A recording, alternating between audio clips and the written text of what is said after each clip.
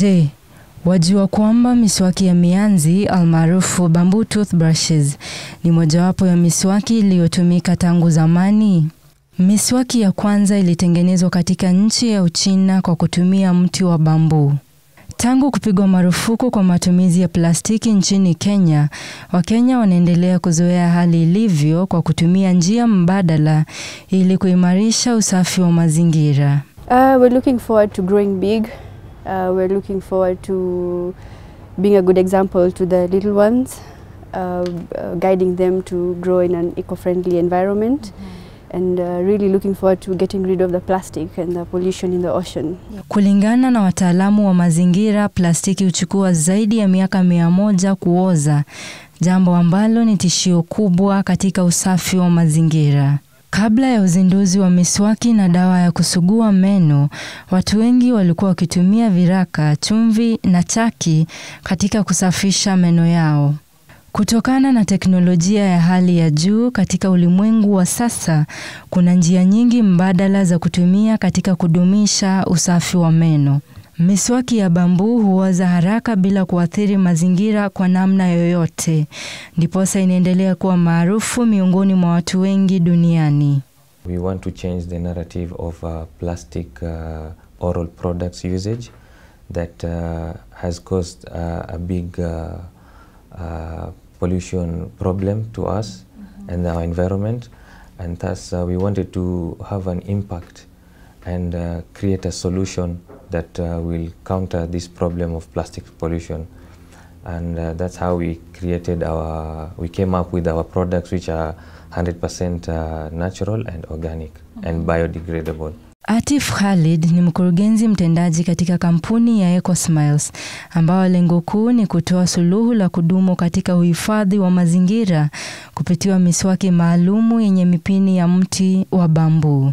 We were on a trip to Thailand with my wife, and we were passing through this market, and they had this kind of product, bamboo toothbrushes, bamboo cutlery, and we thought that this is something that we could introduce back home that will also have benefits to us as the community, which is mainly about plastic pollution. Je, wazo la kutengeneza miswaki ya bambu lilitoka wapi? Another thing, bamboo, we found it to be very beautiful in the way it grows. It's one of the fastest growing plants. And that's why we also considered it to be sustainable, because we will never run out of bamboo. Actually, bamboo in Asia is a big menace. So that's why they are coming up with solutions to get rid of plastic and use bamboo instead. We opted for bamboo because it is biodegradable, it's natural, it's a fast-growing plant, as my husband earlier advised. It's vegan friendly, it's eco-friendly compared to the plastic toothbrush. Kutokana na msukumo wa watu kutotumia bidhaa za plastiki, miswaki ya bambu inaendelea kupata umaarufu zaidi ikilinganishwa na ile ya plastiki. Bidhaa za plastiki hazivunjiki kwa haraka, huku nyingine zikichukua muda mrefu kuoza na kusababisha uharibifu mkubwa wa mazingira. Actually, number one, we want to create awareness. It's about time everyone as a community we come together and realize that there's this problem of plastic, and it's not only about awareness. We also want to come up with an alternative that will be the solution to the plastic waste. That's why instead of plastic toothbrushes, we have introduced bamboo toothbrushes. Instead of plastic toothpaste tubes, that we've introduced toothpaste tablets. And for the people who want their teeth to be a bit or a shade lighter than they are, we've introduced also charcoal whitening powder, which is also 100% natural. Karne ya sasa, baadhi ya watu hutumia makaa yaliyoamilishwa ili kuondoa madoadoa katika meno yao. Inaaminika kuwa makaa yaliyoamilishwa yanaweza kuondoa madoadoa hayo na kung'arisha meno yakawa meupe kama theluji. It is true what the dentists say, that the professionals, and misuse of the charcoal powder will actually cause erosion on your enamel.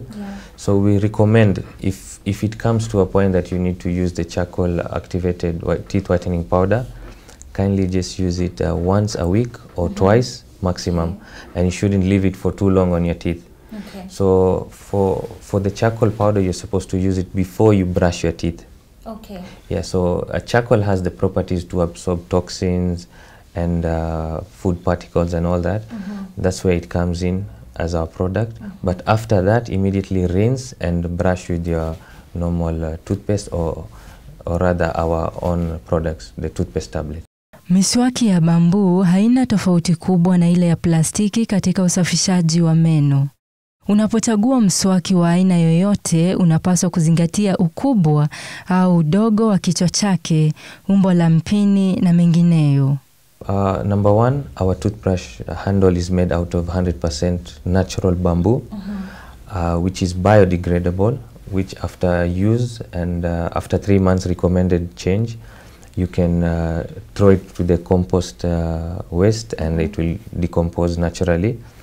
Another thing is our bristles are not as hard as the plastic ones. They are made out of a material called DuPont, which is also friendly to your teeth and your gums. It doesn't hurt them when you're brushing, and does not also make it too hard on the enamel of your teeth. Viungo vinavyotumika katika kutengeneza bidhaa hizi ni vya kipekee. The packaging of our toothpaste tablets comes in also in glass jars that are also recyclable. In that we try to reduce the plastic tube waste also. Another thing, our tablets are all organic and contain natural ingredients. So we don't have preservatives, we don't have artificial coloring and all that. So the Random Shop, we like everything random, we like variety, and we like to support people who support the environment. And we want to make people more aware of more sustainable and recycling products.